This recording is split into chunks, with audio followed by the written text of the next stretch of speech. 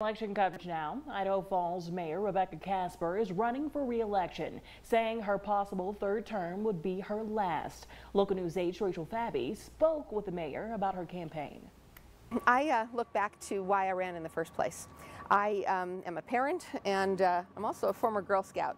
And you know, one of the Scout rules is that you leave someplace better than you found it. And certainly as a parent, I want to leave the place that I live and the place that I love better than I found it. Incumbent Mayor Rebecca Casper has been focusing on economic development since her first term. And part of that is aimed at growing your tax base, and that lowers everybody's individual tax burden, but it also creates an environment where you have more jobs, where you have hopefully better jobs, and you have more services and opportunities and things like that. And like her challenger, Ashley Romero, she's also focusing on housing.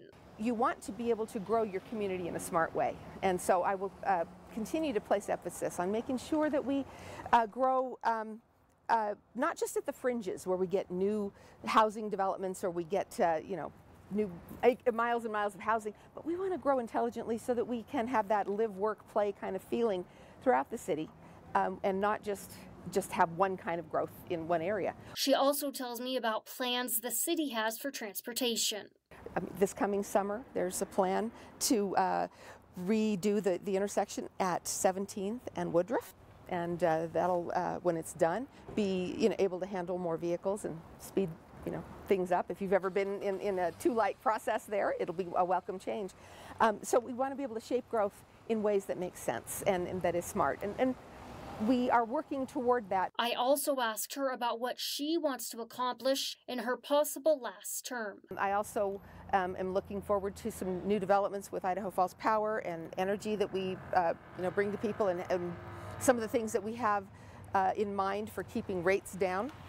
One of the things that's most wonderful about living in Idaho Falls is that our power rates are terrific. We have work to do on making sure that our water supply is adequate for the future, and so those conversations are ongoing, and they have been for a decade, and they will be for a while longer. She says she's also excited about Imagine IF. The comprehensive plan had more citizens get involved and will be out hopefully by the end of the year. In Idaho Falls, I'm Rachel Fabi. In fairness, we did talk with challenger Ashley Romero. Her story aired yesterday. You can find both stories on our website at localnews8.com or our app.